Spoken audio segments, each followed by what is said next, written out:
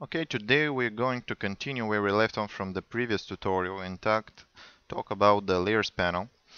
As you can see, we have icons on all three sides of the layers panel, and in the middle we have a preview which will show us information about the material itself, the color, the um, interaction with light.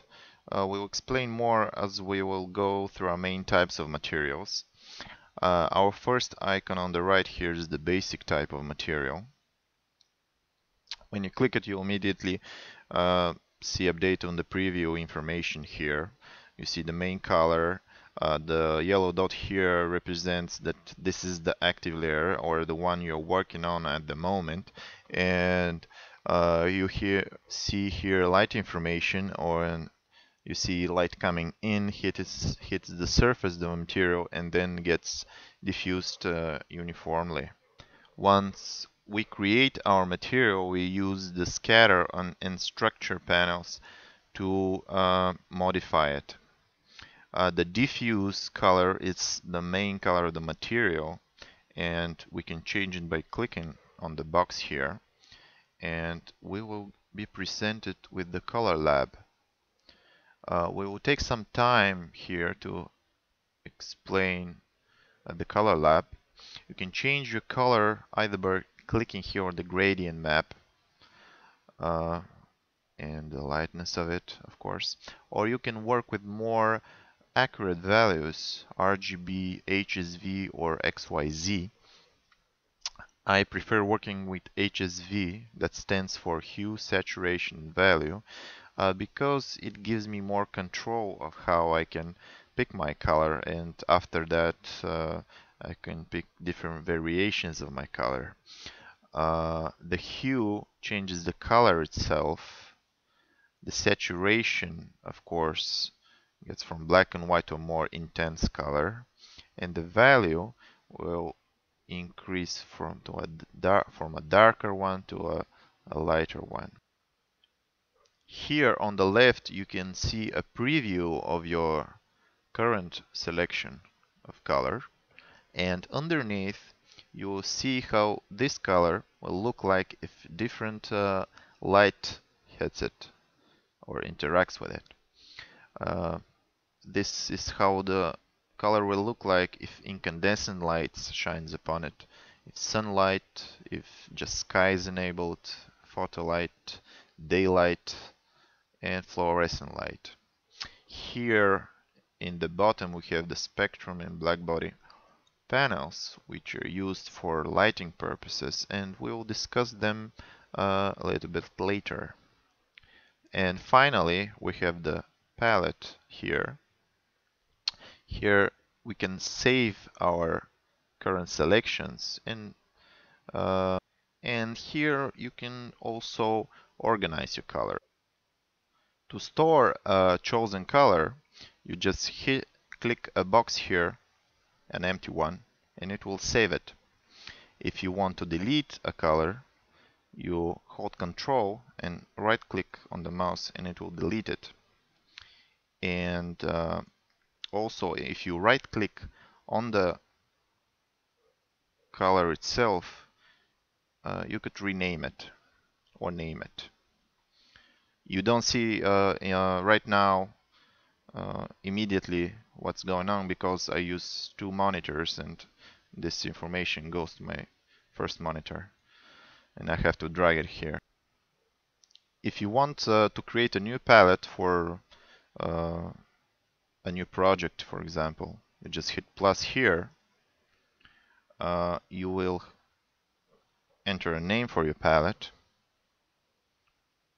and you get a blank new palette. Then you can create your colors for different types, of course, of uses, and you can also name them and reuse them later for everything you might need. It is a much easier way to work with colors and not search for them in your program, in your 3D modeling program. By pressing the A here, you can see a list view or the current view.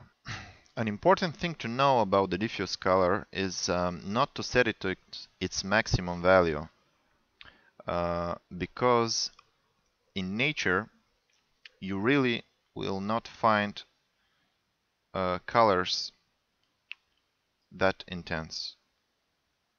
So that's why we have these two dotted lines here. This represents the 85% of intensity for the material. Up to this line, you probably find 99% of all materials, how they look, their maximum value, the maximum color intensity. After that, between these two lines, you will find colors in laboratory conditions. They can be achieved, this color can be achieved in this intensity in laboratory conditions. And beyond this point, this is just not physically realistic to use such an intense color. Plus, you probably could have some noise issues with your renders if you set it that high.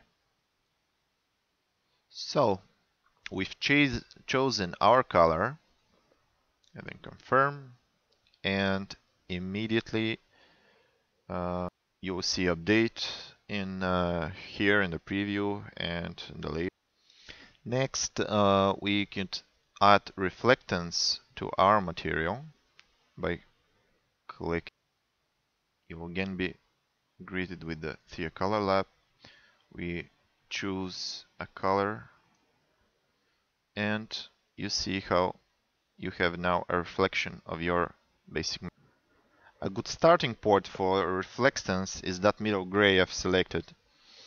And from then on, you can increase its value and you'll achieve a more reflective, lighter reflectance. Or you can change it with the N, D, and K values, which we'll discuss a little bit later. You can control how reflective your material will be if you go to the structure panel and set a different type of roughness. A lower roughness will make the material look more reflective, and a higher roughness will make it look less reflective. A thing to know about roughness is that in nature, perfect reflection and perfect roughness do not really exist. So for a more realistic looking type of materials, I would go for roughness between 0.5 and 70%, and use it up to 100 if I just want to achieve a different type of result or a specific type of material. Also, when setting roughness to 0, for example, the TR engine in theory render the material more slowly, but the BSD adaptive engine will render it more quickly. So it really depends on what engine you're going to use for your render. Another thing about reflectance is that if you're going for a more reflective material, it is more natural to use a gray-white type of color for your reflection, as the light will get directly reflected.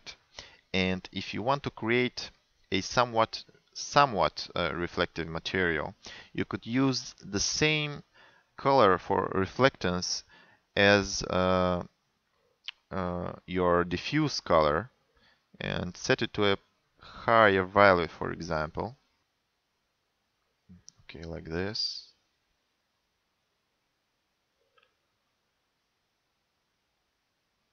And you increase the roughness a little bit. So this will create some reflection, and the color itself, well, it will look a little bit more natural when it's so rough. Because let's imagine then when the material itself is more rough, the roughness itself is unevenness in the material, and that means that when the light comes in at the material and hits the material itself, it will not get reflected, or it will not all of it get reflected. Some of the light will just bounce off of a different unevenness and ridges between the roughness itself and the material, and then gets diffused and reflected. So you'll get in the reflection, you'll get some of the color that is from the diffuse color itself, because it will just bounce here between itself and then.